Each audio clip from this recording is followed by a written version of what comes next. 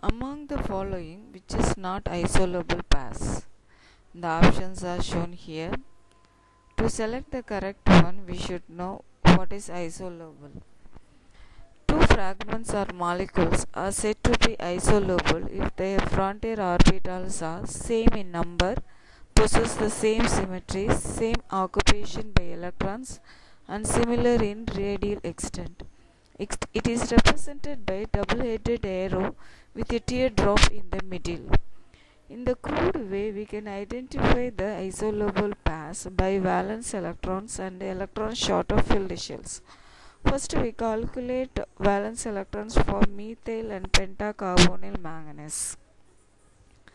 The number of valence electrons for methyl fragments are 7, for pentacarbonyl manganese 17. In both the cases, it requires only one electron to get the stable configuration. Next, we calculate for oxygen and tetracarbonyl ion. For oxygen, it has 6 valence electrons.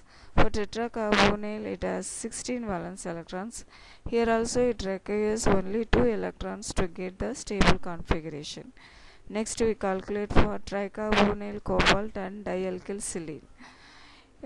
Here dialkyl selene, the number of valence electrons are 6. For tricarbonyl cobalt, the number of valence electrons are 15. For dialkyl selene, it requires only 2 electrons to get the stable configuration.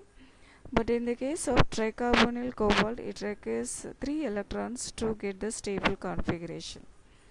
Next, we calculate for alkyl sulfur and pentacarbonyl manganese.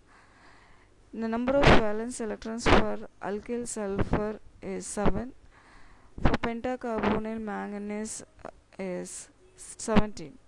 Here also, in both the cases, it requires only one electron to get the stable configuration.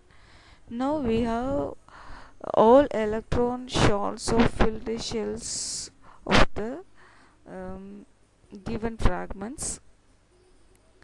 From these values, we can identify which is isolable pairs and which is not isolable pairs.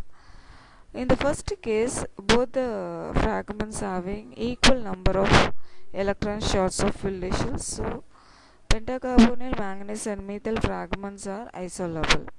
In the second case, that is tetracarbonyl ion and oxygen also having similar electron short of filled shells, so it is also isolable. The fourth option, that is pentacarbonyl manganese and alkyl sulfur also having equal number of, that is 1 electron shots of filled shells, so it is also isolable.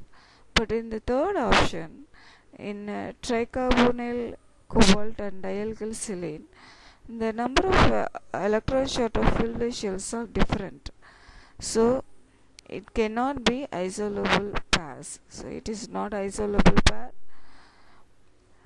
So the correct option is, that is tricarbonyl cobalt and dialkyl selenes are not isolable. Thank you.